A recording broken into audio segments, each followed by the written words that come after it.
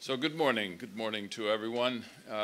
Congratulations to all of you who battled the snow to arrive at this conference. And although I would say, as a resident normally of Boston, Massachusetts, where my family is now digging out from 1.5 meters of snow, we've seen nothing here at the moment. So I'm glad that that hasn't happened here in Budapest.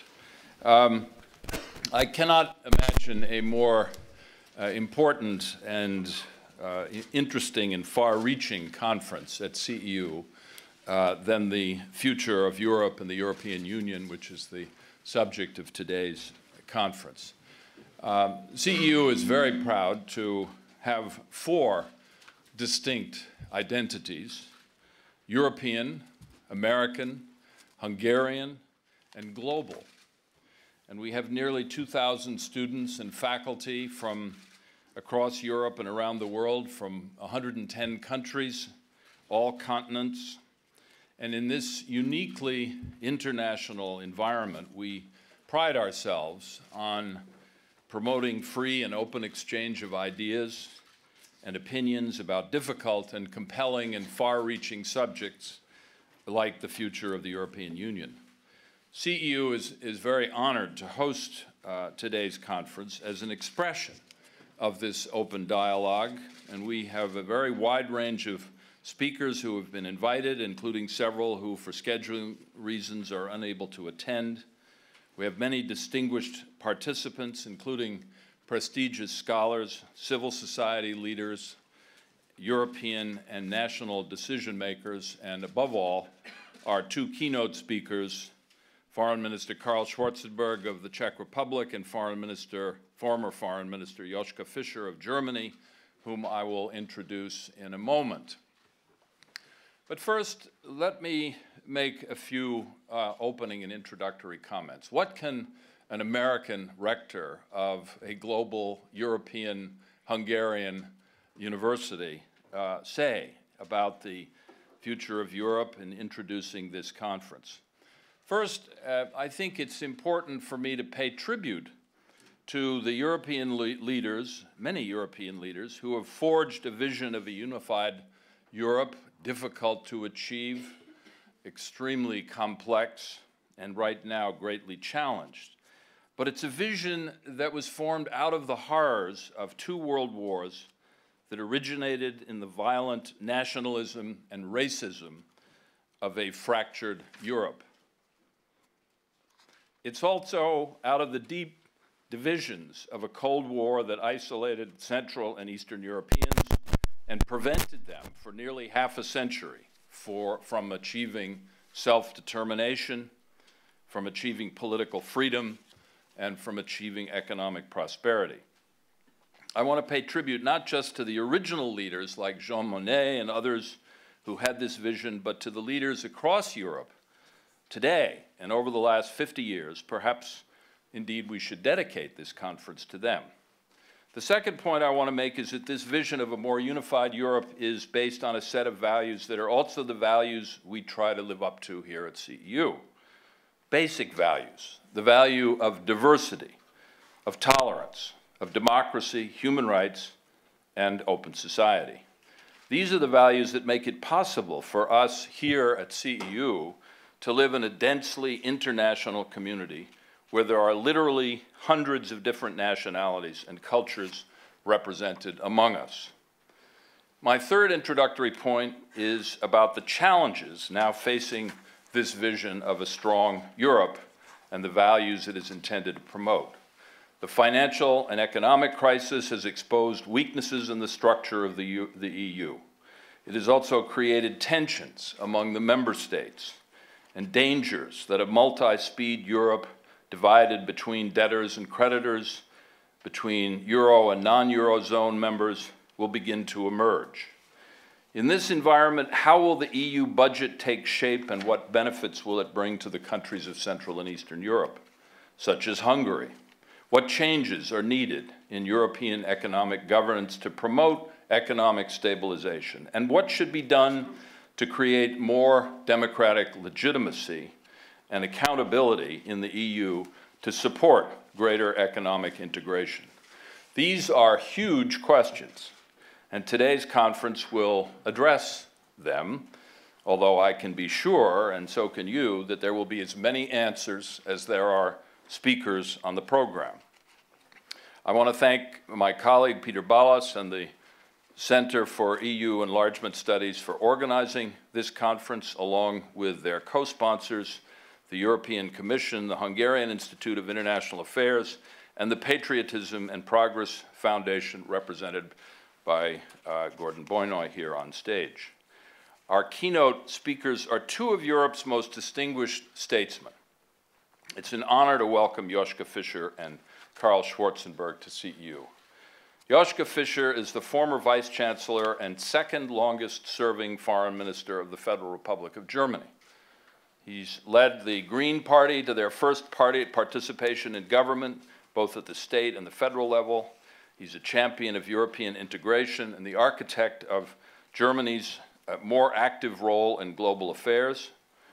I first met him in 1998 when he was helping forge Europe's position on the human rights crisis in Kosovo, and I was the Assistant Secretary of State for Human Rights in the US.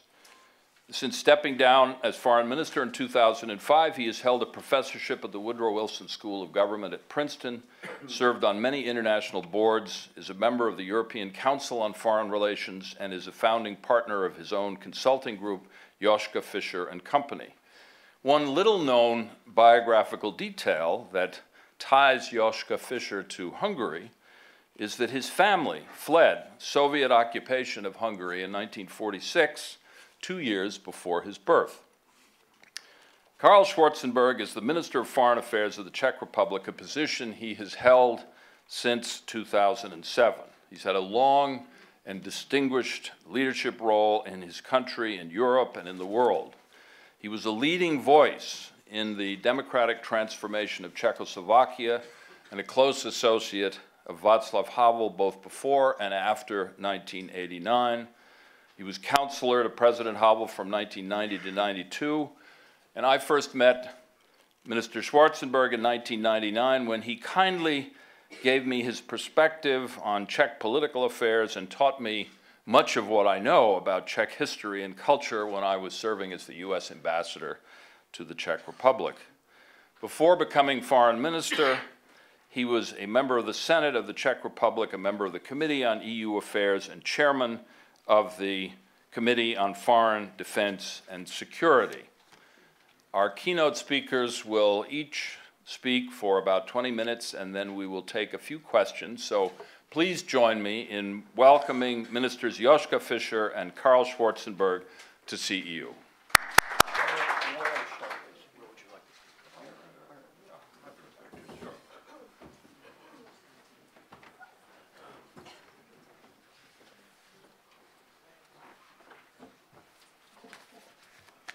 Excellencies, ladies and gentlemen,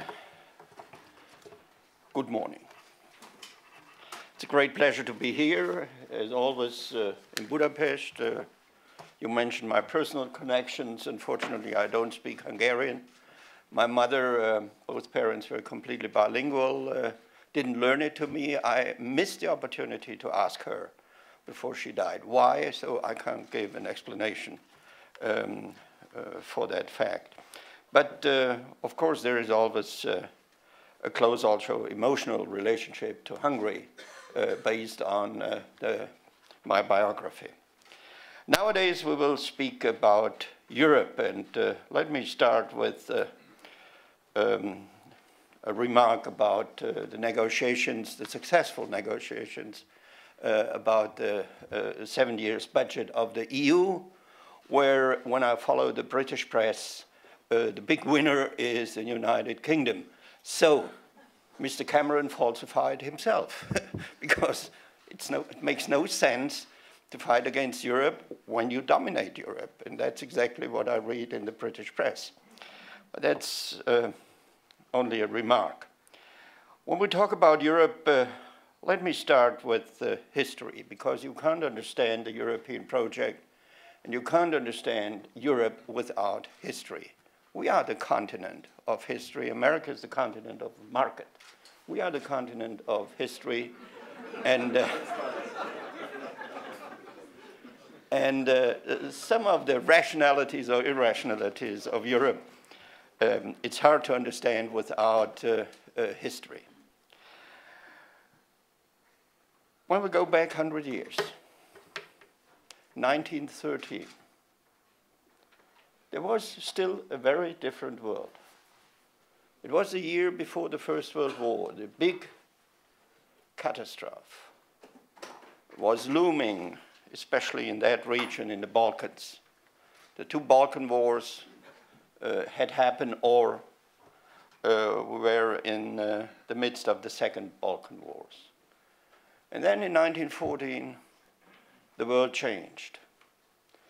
And I'm pretty sure if you would ask the decision makers of 1914 whether they would have done or made their decisions in the same way, knowing what would happen in the war and after the war, I think none of them would have confirmed his or her, mostly his, decisions. So from that point of view, it's the European catastrophe.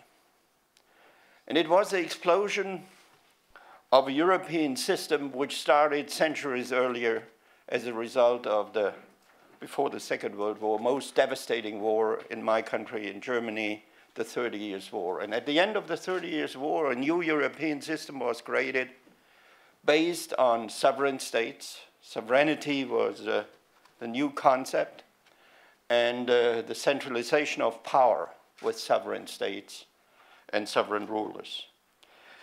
The system was based on the balance of power.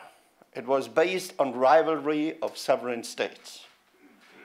And this worked pretty well if you are not looking for the wars to balance that system, that rivalry, until the French Revolution and the English Revolution, called the Industrial Revolution, took place. The Industrial Revolution and the French Revolution changed the whole system, and it exploded at the end in the First World War.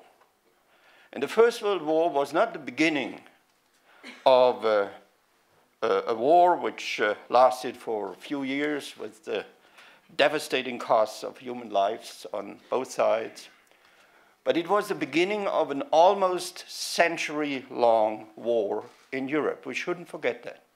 It started in 1914, but it didn't end in 1945. It ended not even in 1989 if you are looking to the Balkan Wars. It ended at the end of the Kosovo War between the West and Serbia. So it's almost a century, a short, very short century, but it's almost 100 years war, which turned Europe upside down.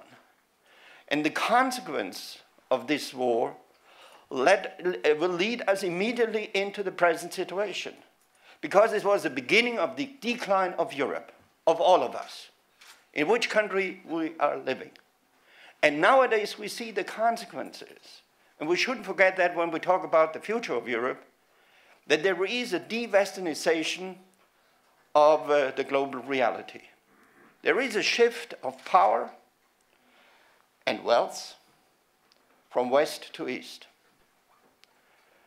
Decolonization started earlier, but now old new powers are rising again. And when we talk about the future of Europe, ladies and gentlemen, we can't deny the change on the global stage. It's not any longer about avoid wars in Europe. This is a very noble and very important cause and continues to be a very important cause. But even more important are the global challenges.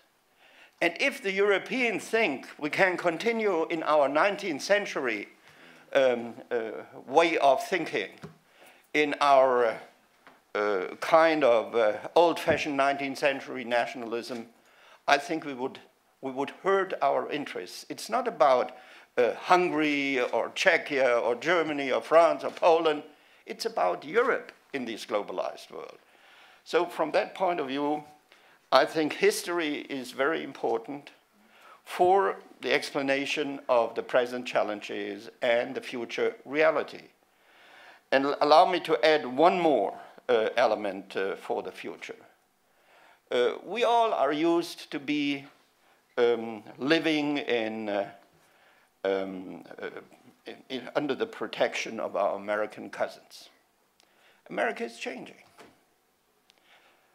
America is adapting to the new world reality. America will not disengage from Europe. It will not disengage from the Middle East, from our neighborhood. But it will change its priorities. It will be in the future more Pacific than transatlantic. It will continue to be transatlantic. But America has also serious problems at home and is in a relative decline together with us, I mean the West. I give you an example where you can measure that. After 1945, America defined the rules of the global financial system. Now, after 2008, America does not have the capability to define the rules. Does China have that? I doubt. Russia? No. Other powers? No. So the question for the present crisis will be, there won't be a new order defined by one power. It's a more, from my analysis, based on my analysis, a more chaotic development. So I don't see a short-term crisis, to be honest.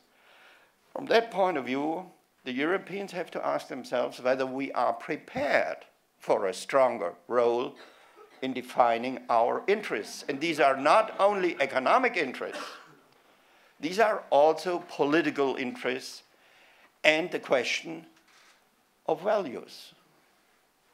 I think it's very important, if you look back in history, that Europe nowadays, with all the criticisms and all the shortcomings, we have a common set of values.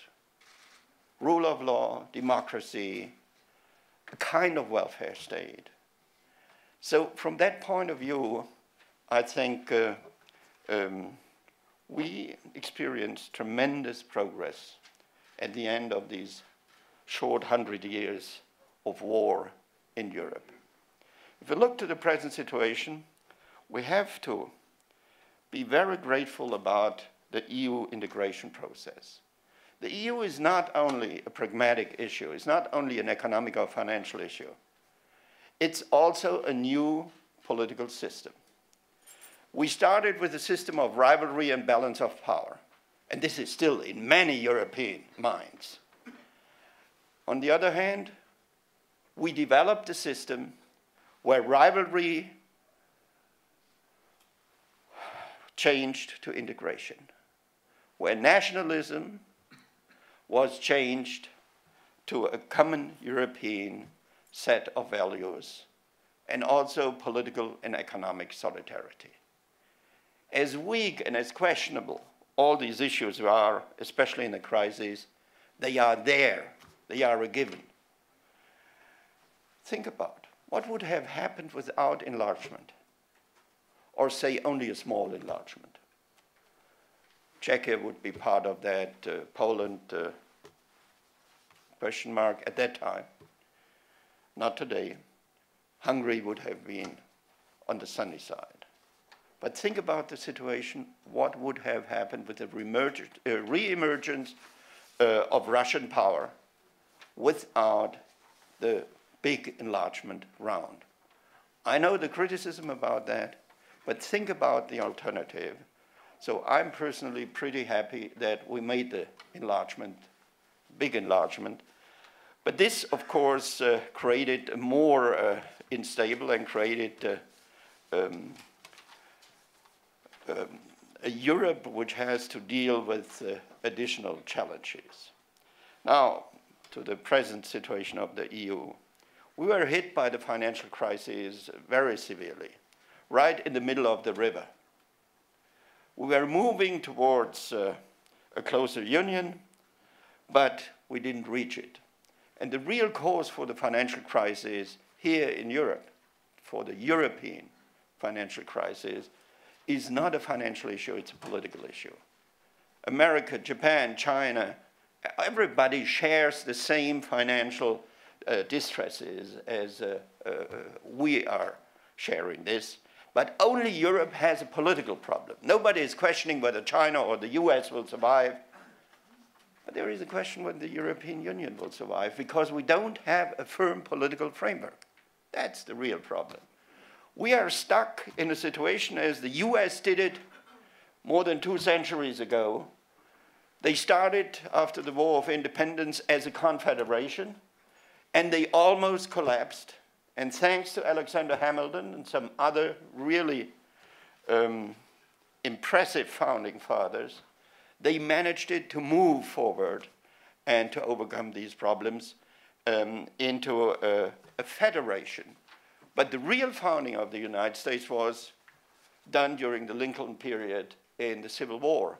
They are called now a union, or this was the founding of the Union of the United States, was the second founding.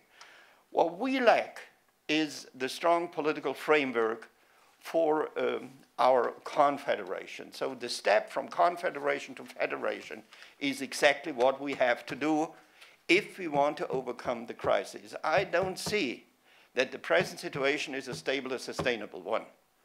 And there is a problem, because not all European member states are part of the currency union. Now, the currency union is not Europe, but the failure of the currency union will destroy Europe. So it's more a negative consequence. And from that point of view, survival of the currency union will need a stronger political framework, means transfer of national sovereignty in the economic and financial sector to, I wouldn't say Brussels, but to the European level, because the present institutions are also hit by that crisis. And we made tremendous progress in that direction. It's not that Joschka Fischer had some imaginations now explaining to you. It's about analyzing what happened since 2009. And since 2009, when the crisis hit Europe, we have a tremendous progress in this direction. Are there any longer in the Eurogroup, and allow me to speak now about only the Eurogroup, are there any national initiatives in the way we can do it alone? Even the Brits outside of the Eurozone have tremendous problems to define it on a national level without taking into account the Eurozone and the Eurogroup and the steps which are made in the Eurozone. So from that point of view, there is a split driven by the crisis. This split existed before but was not so relevant. But nowadays it's very relevant. And it will continue to be more relevant. The Eurozone must go ahead. It's not because I like it. It's because these are the consequences to overcome the crisis. If you want to sustain the euro, then you have to move into political integration. Cameron is right in that point. And this will mean not a multi-speed Europe, it will mean de facto an avant-garde which will define the pace and the direction, and a rearguard which will follow or not. That's the reality, not because I like it, but that's the reality as I see it. And therefore, ladies and gentlemen, I think we are moving ahead in a more political integrated Europe. Now, let me turn to the traditional federalist concept. I think I include myself as a federalist. We federalists made a big mistake in the past. We underestimated the role of the nations. Europe is defined by its diversity and will continue to be defined by its diversity. Hungarians will continue to be Hungarians, as Slovaks will continue to be Slovaks. Do we have to overcome our national identities? Clear answer, no. Can we then integrate? Clear answer, yes. Is there an example? Yes. Switzerland. I have close friends in Switzerland, on the French and on the German side. My question always is, are you closer over the centuries Do you become closer? No. Culturally, no. But it works because they were able to preserve their national identities in a new political framework called Switzerland. They have common institutions, they have shared sovereignty, but they preserve their national identity. So from that point of view, what I can read in analyzing the present situation, and especially since 2009, from my point of view, we won't have an elected president as the US. How can that happen? A European president candidate campaigning in Hungary. Wow. He's not speaking only to the intellectuals who can speak foreign languages. He must speak to the people. How can he? With a translator?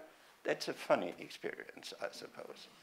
And the same in all the other European countries. It's not going to happen.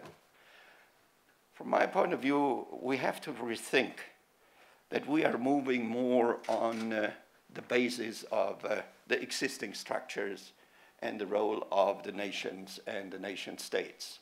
So it's more the Swiss model, not one-to-one, do not misinterpret my words, but it's more the Swiss model to find together. And that's exactly what happens in the present situation.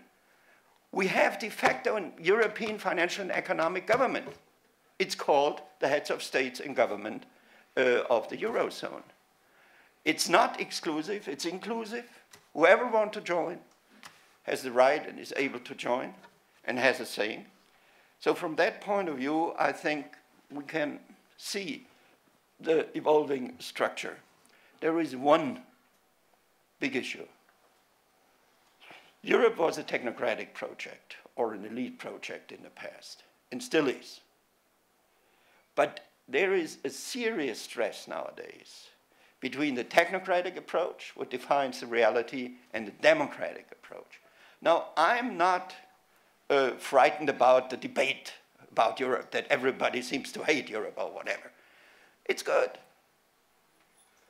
I would be very concerned if there wouldn't be emotions. But as long as a couple is shouting against each other, there is still hope. Once they are not talking any longer to each other, it's a lost cause. So nowadays, everybody, everywhere, including my own country, is debating Europe. I think that's a very good signal. Secondly, we have to transform the technocratic project in a democratic one. We have common values. It's working. Not perfect, but it's working. What we need now is to integrate also the democratic factor, and these are the national parliaments. From my point of view, what we can learn in this crisis is that the national parliaments need a European role. It makes no sense that the Greeks are shouting about the Germans in the Greek parliament, or the Germans are shouting about the Greeks in the German. They should do it together. They should learn from each other. And therefore, I'm strongly in favor of a Euro chamber based on representatives of the national parliaments to sit together, to decide together, not in the first step. In the first step, start to discuss together, but in the second step, I think it's unavoidable that we need this democratic element. And it must be the national parliaments, because the budgetary sovereignty is in the hands of the national parliaments and not of the European Parliament. Is that directed against the European Parliament? No. One day it will be a two-chamber structure. The European Parliament together with representatives of the national parliaments as the second chamber. It would also solve the problems with the Council. The Council would be driven in the direction of government and losing its lawmaking prerogatives. So from that point of view, what I can see from emerging from the crisis is a new structure. It will need time. It will be an interesting decade ahead of us. But once again, ladies and gentlemen, it's about our common future. From a Chinese or Indian or Brazilian or American point of view, it makes no difference. From far away, we are all the same. Europeans. The question is whether we are clever Europeans and define and defend our common interests, or whether we are, as our American friends call us, the European mess. I would be in favor that we will be clever Europeans for the sake of our children and grandchildren in the 21st century. Thank you very much.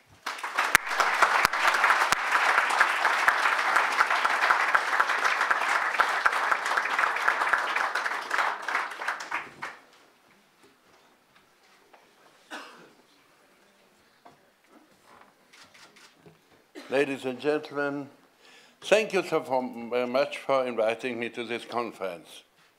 Of course, in these days of crisis, Europe was very much discussed.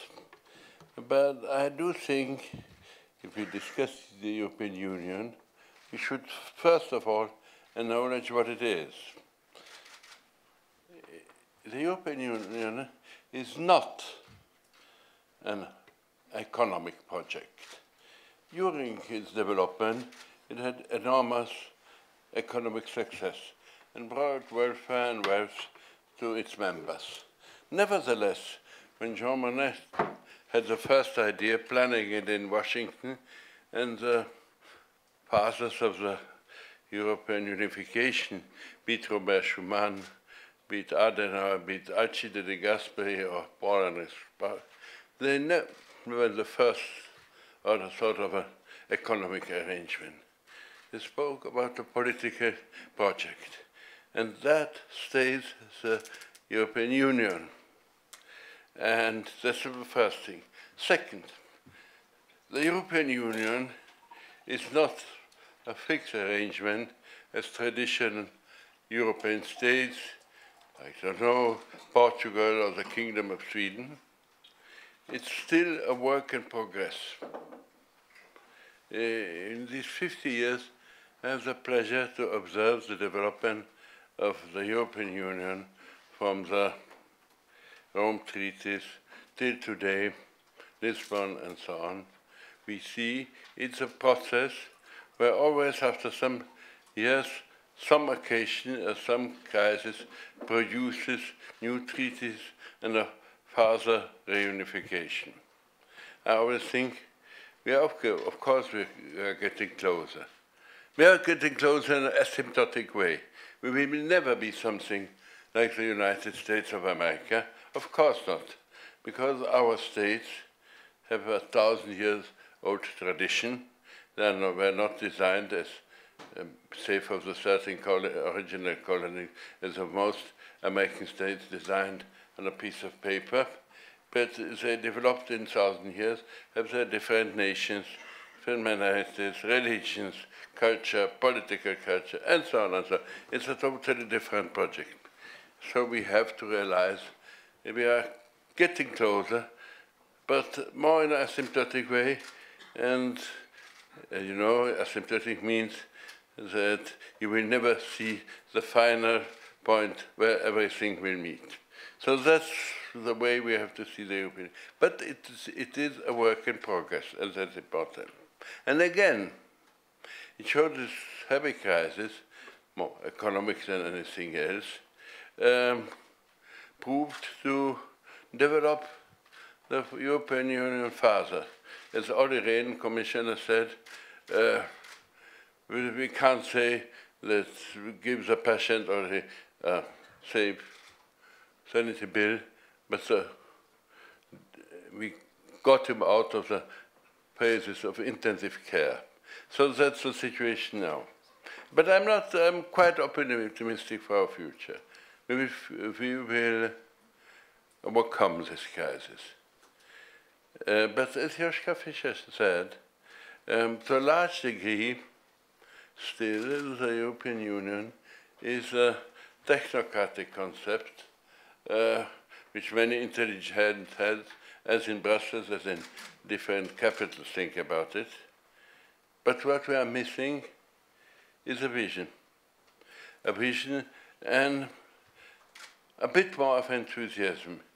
I'm still remembering in my younger days, in the 50s and 60s, how all were enchanted by the European Union.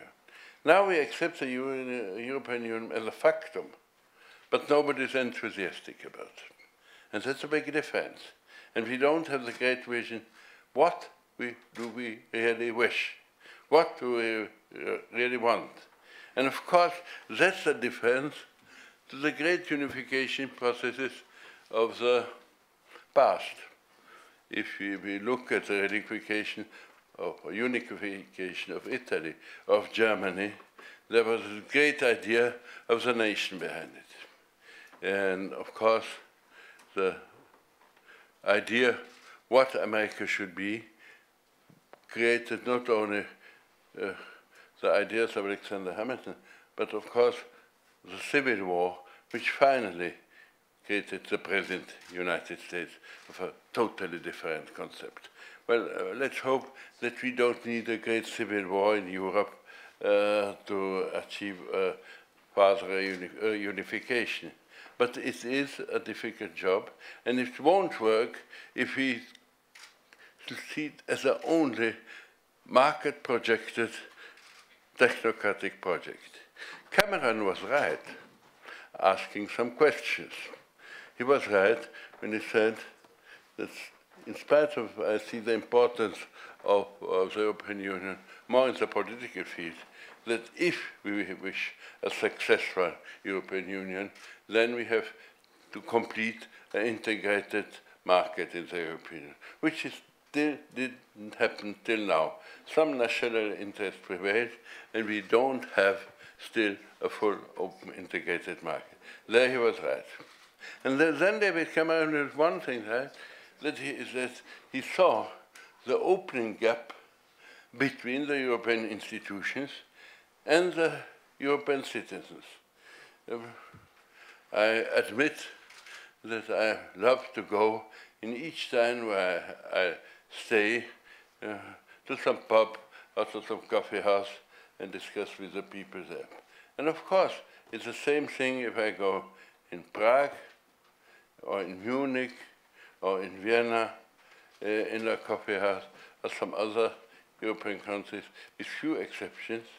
You always hear the same complaints about Brussels. They're over-regulating us. They're too distant of us. They have no idea what happens in our country, and so on and so on. And this feeling is going.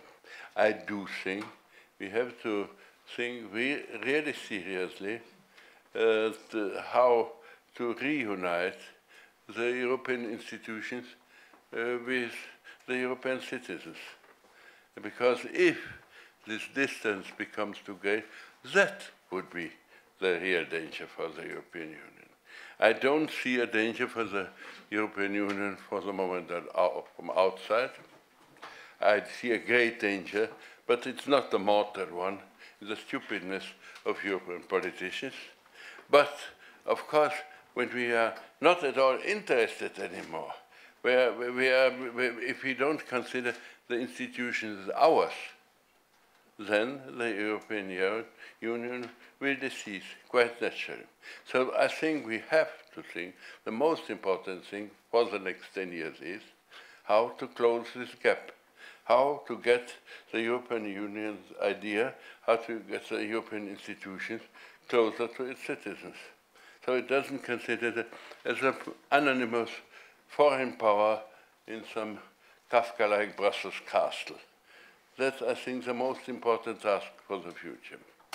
And that's our task to a certain. If our generation doesn't manage it, then I think the future is rather sinister. That's one thing. The other thing is that, as I told you, it was founded as a peace project. As after the terrible experience of 2 world wars in Europe, which practically were European civil wars, the idea of united Europe was created. And therefore, to make it work, it was founded on values to overcome the period of European crimes which we had in 20th century.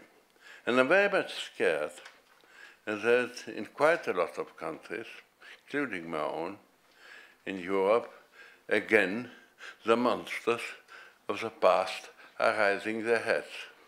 Again, there is a big temptation of rather hollow national phrases which brought all our nations enormous catastrophes. It was this bland and hollow and senseless nationalism which destroyed great entities in Europe, where for centuries or 1,000 years, different nations lived together. For instance, if I'm speaking here in Budapest, the lands of the crowns of the Holy Crown of St. Stephen, which till nationals broke out, lived peacefully together. Moment nationals started to work in politics, it fell apart. And let's open, it was a catastrophe, not only for the Hungarians, but several other nations too, what happened in the 20th century. And we should ask ourselves, are we responsible if we permit again the rise of this most terrible form of egoism that is nationalism, where you are egoistic as ever, but you have the excuse that you speak for greater, your own notion, and therefore you hide your own selfishness. And didn't we see the 20th century, what results it has? I think that's one of the most terrible things, that again, be it here, be it in my country, be it in France, and so on, all over Europe, suddenly you hear these awful voices tempting us again in a dark past. That was the other thing. We have to build the European Union on the rule of law. That means that we have to obey not only our national laws, that we have to obey the rules, be it Copenhagen and others, which we set for Europe. And they were developed out of this terrible experience of the 20th century.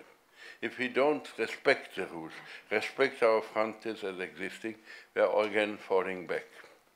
And of course, in a time of economic crisis, the world over is always the danger and lure of extremism, in that and other. Of course, who studied the 20th century and had the doubtful pleasure to live through 2/3 of the 20th century.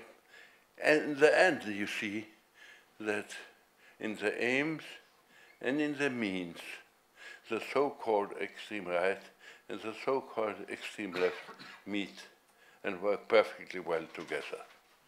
That was, of course, the big temptation of the 20th century, when somebody invented that it could be a combination of, now please take these words separately, of national socialism.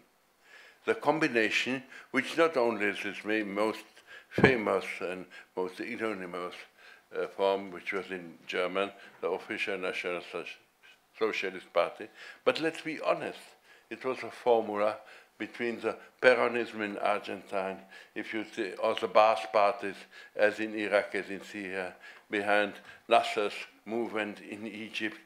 Last but not least, in a certain form in present China's government, and so on. It was the winning idea of the 20th century and brought an enormous disaster to the whole world. And now it began again popular. The nations are first saying, my own nation, and of course, we, the state, will arrange your economy, we will arrange your private life, you will arrange your luck better than if you individual citizens care for it. We are back where we already have been. And let's be very careful about these ideas, which are not new ideas. They are old ideas just coming back. So therefore, I do think we have to be more watchful in Europe than we needed to be in the last decades, where still the lesson of the World War II was a part of us. Now the Second World War is 70 years back, it's forgotten, the lessons are forgotten. Even now people are forgetting the lesson we had through the communist dictatorship in our country. It's now nearly a quarter of a century behind us, and we're forgetting even these lessons, which is a dangerous sign, because the human race doesn't change. We will still and will be and are staying the same old meat-eating, malicious monkey we have been in the Stone Age. And we didn't change so much, only our means are better. And one of the most terrible results of the 20th century, and even more in the 21st century, in olden times, if you wish to kill somebody, at the beginning you had to take a stone and yourself throw it at his gut or smash it to kill him. Now you can sit in a faraway office, thousands of miles, pressing some buttons before you, and 5,000 miles away somebody is killed. This, of course, gives a much more innocent feeling to the one who kills. He doesn't see either the result of his work, he doesn't see what happened, who suffers under it. He goes back, the exact hour when his office hour finished, go back to a good dinner, and he even didn't realize that he's waging war in his private life. We have to realize that that's an awful temptation, you see? And it's interesting that now we are much more frequently, and it becomes much more accepted than still a generation ago to undertake somewhere armed action.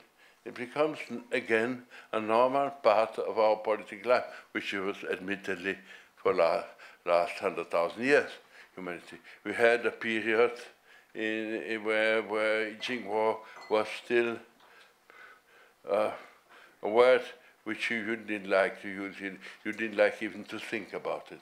But now it's again a natural part of thinking.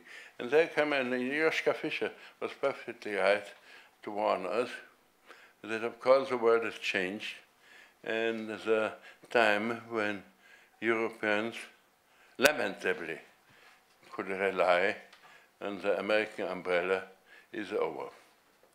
And Europeans, of course, in the last decades, forgot how to care for themselves.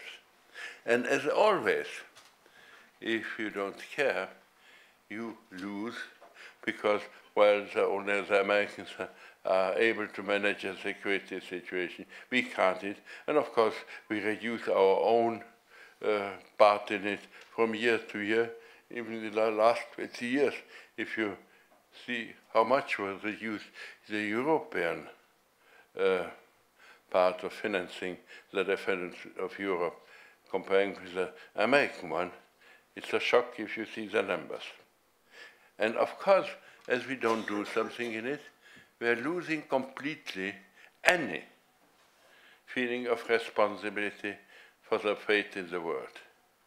A normal European citizen, in defense even of the first half of the 20th century, but not to speak 19th century, doesn't feel responsible for anything outside his own small borders.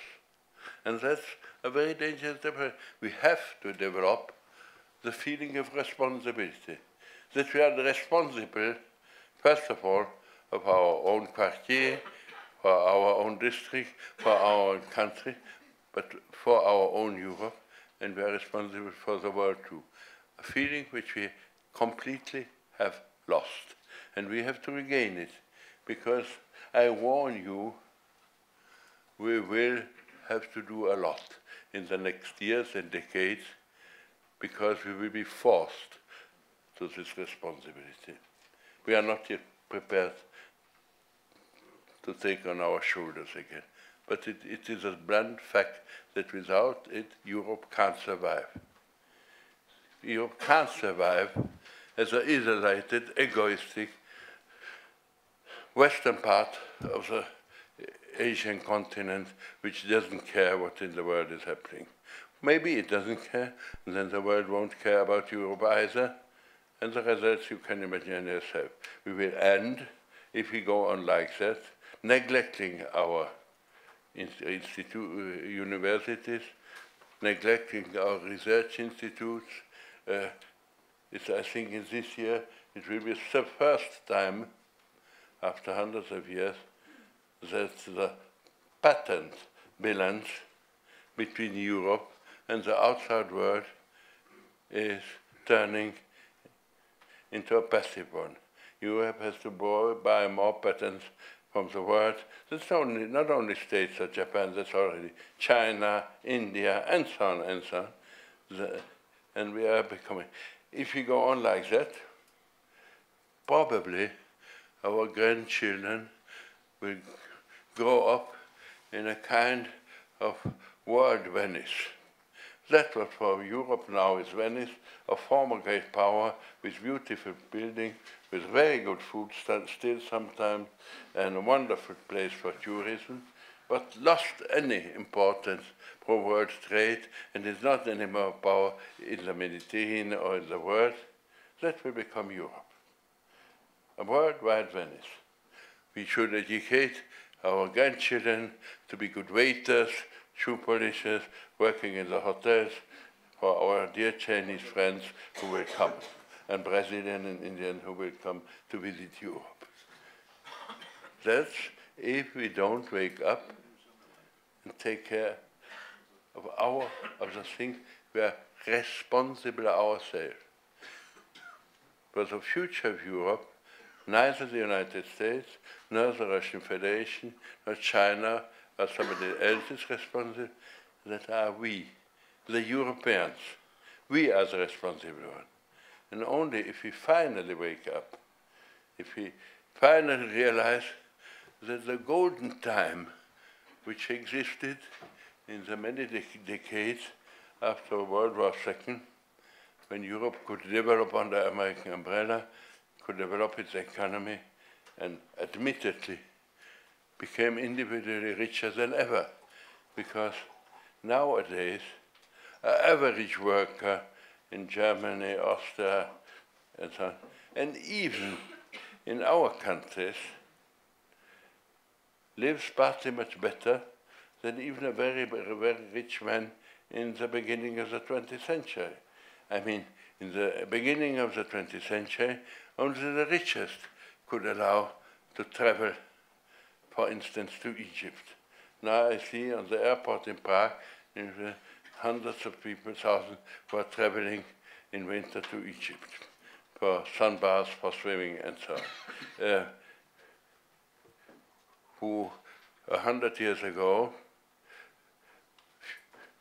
if you were halfway wealthy and you at least had a britchka to move over. Now, the number of people who have a car, who can travel all around Europe, is enormous. If you just look at the number of young people who went all through Europe or went to the United States and are still studying and already studying there, something which 100 years ago only the descendants of the richest family could allow that a student goes to Oxford or some other university. In reality, we achieved an enormous wealth. We don't accept, we protested, but we have, if we come home, as a rule, a flat which is warm, we have quite assured food, and we are reasonably well and warmly dressed. Certainly, who are really freezing, what I saw still in my childhood. So, I mean, we have to realize this wealth is incredible, but this wealth brings for everybody else responsibility too, which still we try to evitate. And I do think either we will have a Europe of responsibility or we will have no Europe at all. And then, yes, expect you as a receptionist at the Hotel of Greater Europe. Thank you very much.